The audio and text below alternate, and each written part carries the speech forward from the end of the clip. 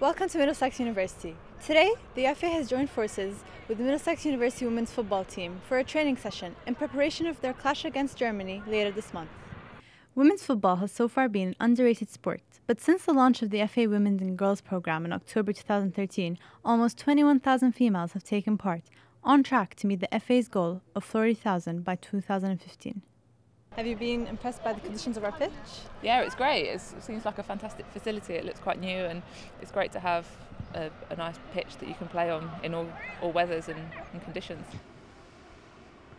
Having made such a massive contribution to women's football, you must be so proud of the high level of interest in the upcoming match.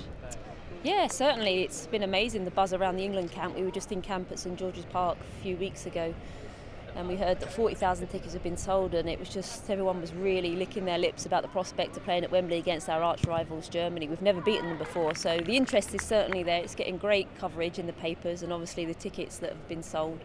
We're aiming to sell the lower bowl, but I think that they've exceeded that and opened the second tier. So it's a lot of excitement around the England women's team at the minute. Obviously qualification for the World Cup helped, but now we've got to perform in this friendly, get more supporters on board, and then we'll see where we go for them from there.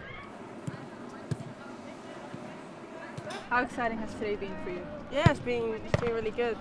Obviously having England players coming in, it's good because that's where we want to get to, especially if girls are aspiring to become professionals like myself.